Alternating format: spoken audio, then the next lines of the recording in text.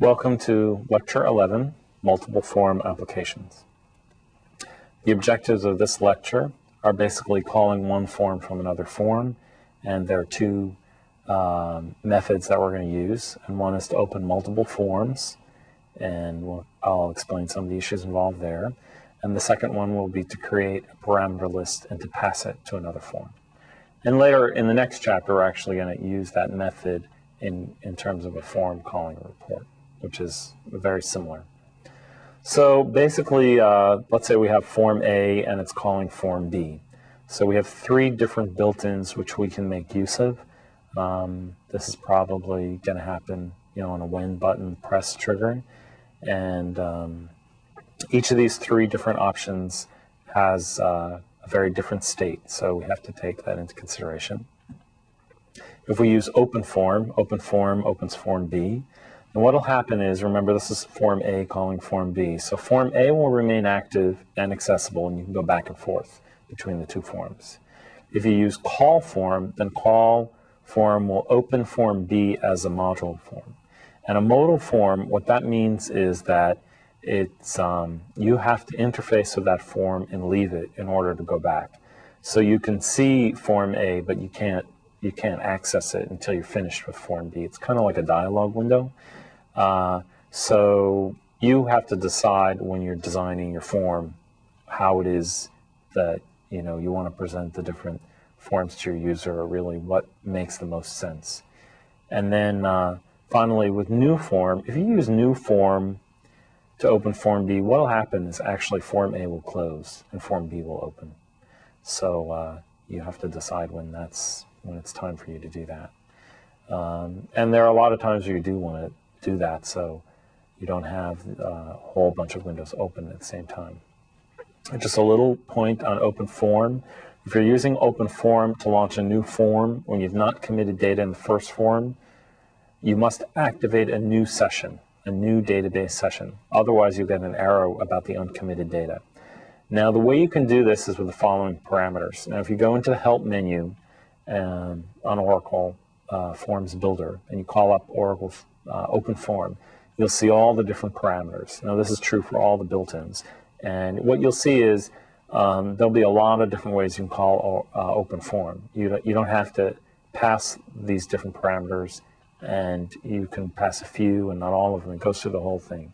So even though activate and session are actually default, it's important that you emphasize them in this case. And this would be a case, let's say you had a situation where you're entering data for the student, and then he enters the user is entering new student information. He enters a zip code, which is not in the database, and you tell him that it's not in the database.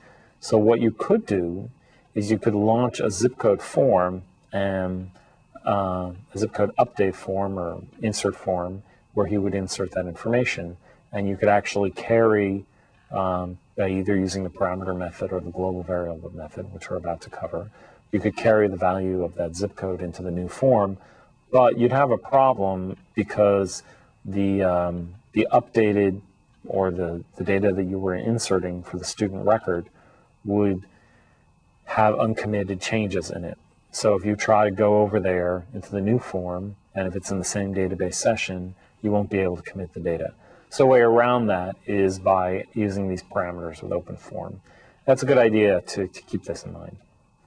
So now this is one of our two methods of passing values from one form to another. And that is a global variable.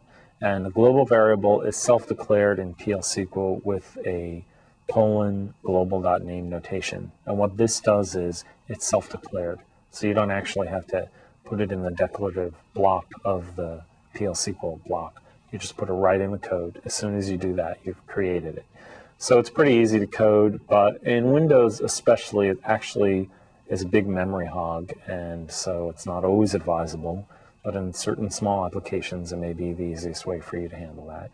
And then what happens is once you've initiated this global variable, it is now available to all the forms within this application. So that can be useful. Now, another way is that you can create a parameter list. Now, the parameter list is a list of a number of parameters, and they're all contained in one parameter list. So what you have to do is create the list and then add parameters to the list, and then you open the form and pass the parameter list.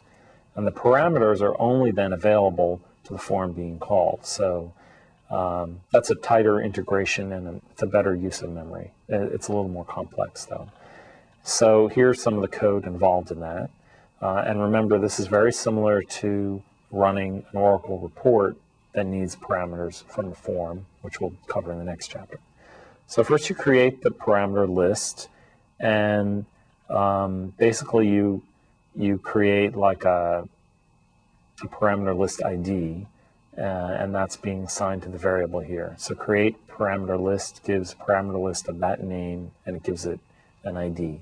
And now that we have the ID for VP1, now we can add values to it.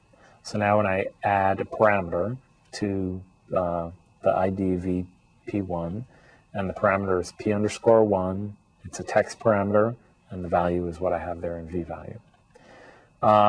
Now, if you want to call the form and make a use of the parameter list, you would make use of call form using this notation. And since we have the VPL is the parameter list ID, and then it's important that we're going to have to use some of these other parameters as well, and we're just going to go with the default values: no hide, no replace, no query only. And what's very important, though, is when you call form 1, form 1 must have all the parameters that are contained in that parameter list. And so what you'll see is this is in the Object Navigator, and it has, this is where you would create the parameters. And you can see the parameters have very few properties. They pretty much just have a data type and an initial value being before a code in a trigger has assigned a value to it. So what happens is you may use that parameter in some other triggers to restrict data or in any number of ways. So that basically wraps up the components of a multiple form. And so what you'll see in the demonstration are the ways to open multiple forms and a way to create a parameter list and pass it to a form. And then we'll proceed with our assignment, and the assignment is pretty much the same as what you've had up to this point.